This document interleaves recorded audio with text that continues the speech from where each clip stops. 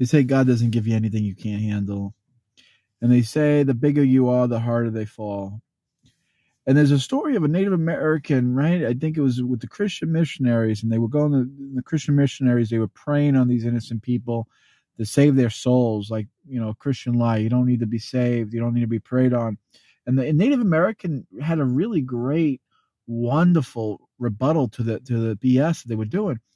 The Christian missionary says, now that I told you and you reject it, you're going to burn in hell. So the Native American said, well, what happened if I never knew? Then nothing would have happened. You would have never burned in hell. So why tell me in the first place?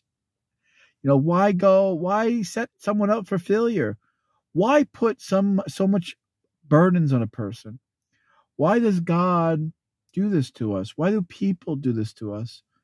Why is there such a heavy load that we must carry? And it comes from all sides. No one is innocent and